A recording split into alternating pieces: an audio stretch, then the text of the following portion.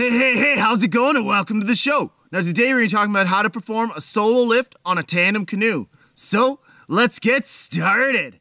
Now I know it may seem daunting to quickly throw a 60 to 70 pound canoe up onto your shoulders, but it's actually a lot easier than it may seem. In truth, it's less about brute strength and more about overall technique, and once mastered, you'll be able to do it all on your own, opening the door for multi-day solo trips along with total self-sufficiency on the Portage trail. Now to do a solo lift, start by squaring up beside the yoke on either side of the canoe. Then with both hands, grab the gunnel closest to you and lift the canoe up onto its side against your thighs.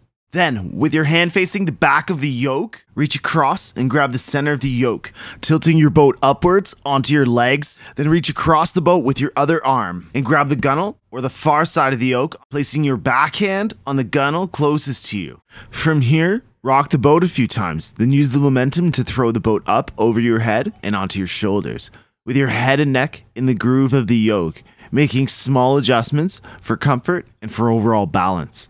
Now to put the canoe back down, reverse the previously covered steps and lower the canoe back down onto your thighs. Then gently roll it down to the ground or into the water. This technique may require a bit of practice to get the hang of, but ultimately can be performed by a wide variety of body types, and in the end makes all the difference out in the wild. It gives you the freedom to quickly pick up and put the canoe down almost anywhere at a moment's notice, which is great for soloing a canoe both with or without a pack, also giving you the option to take a break along the trail on those long extended portages.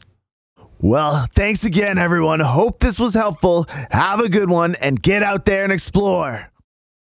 If you enjoyed this content, give it a like, subscribe, and click the notification bell for more Tripping Authority videos.